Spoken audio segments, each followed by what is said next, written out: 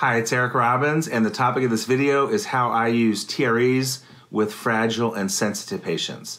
So as a little background, I'm a urologist in Southern California.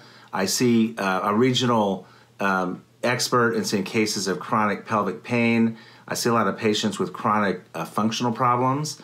Functional problems are cases where people have real symptoms, real complaints, but on a physical exam, labs and x-rays, imaging, everything looks okay, the anatomy looks okay, and yet folks have weird symptoms, weird complaints, weird bladder functions. So I see this cohort of patients, and among them, a lot of these patients are very sensitive and fragile.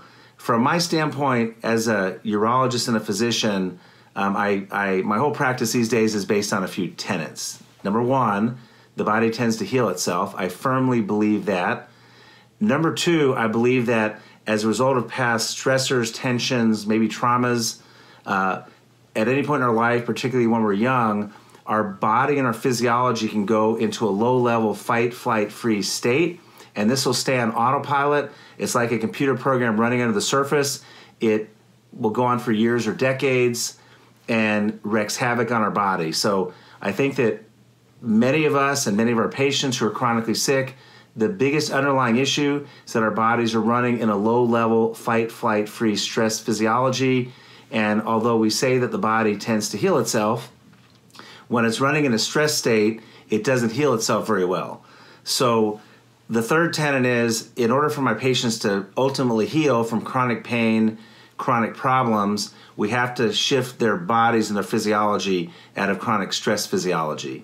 And in my opinion and experience, the tension release exercises are the best way I found of doing that. And so for the past 3.5 years, not only did I take and get certified in TREs, and they saved my life personally, but I've been doing them with anywhere from 2 to 4 patients a day. I find them very helpful at putting the patients in a state, in a physiology, where their body is able to heal itself. Of course, everything in my practice is based on doing the American Urology Association guidelines, and all the patients get the normal standard of care treatments.